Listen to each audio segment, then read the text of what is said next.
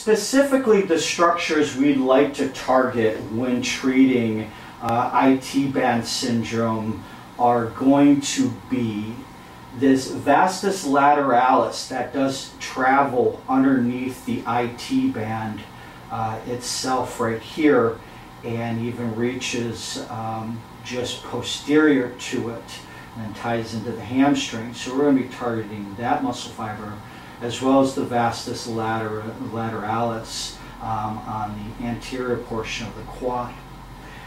Additionally, we want to get to this glute tie-in right here.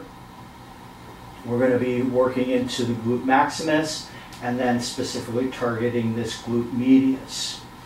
In other protocols, I will also include the TFL in that as well, just because this IT band travels there, splitting the TFL, glute med, and minimus underneath the IT band there. So that's what we're going to start with.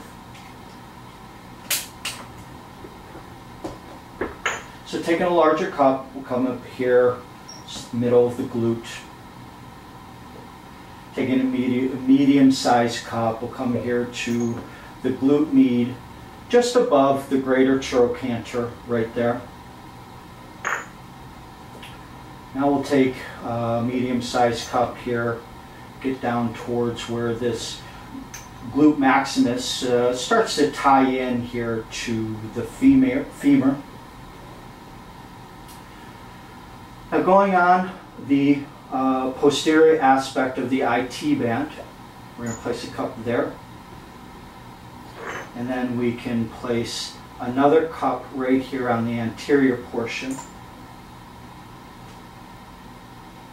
And the reason why on this particular technique, and this is going to be extremely sensitive to your client, so you want to really work with them on how intense the treatment is and how they're handling it. So this is a very tender area. And you can also adjust the pressure of the cups as well. But we're going to take these two cups and we're going to slide them across this IT band.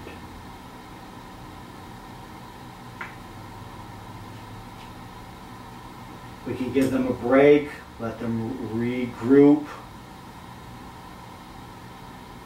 And then we're going to take another cross fiber up the IT band.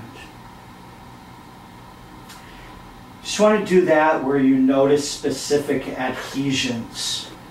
And again, we're going to follow this line down the posterior aspect of the vastus lateralis and IT band here. So we're going to take this actually to another step up. What you're going to have your client do is hold the sheet real tight for you.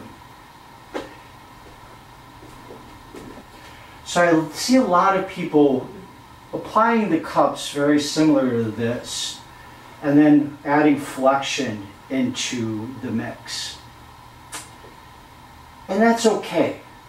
But I think what you'll get more out of, if we bring this leg across, bend the knee,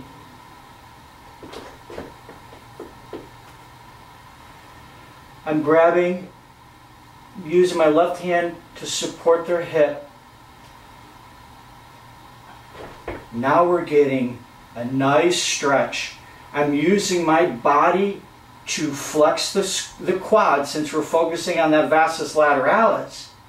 Now I can even take this hand and press down to get a further stretch in this whole fascial plane.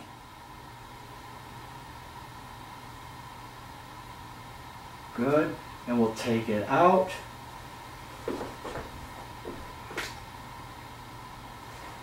And let's do that again. So I'm going to extend their leg and bend their knee. Hook it right here. Take this left hand. get a nice extension in the hip. Not trying to overly do it, just go to where you feel it naturally stops. Use my body to flex the quad. And then my right hand to press down to get a bit of more of a stretch throughout this entire fascial plane.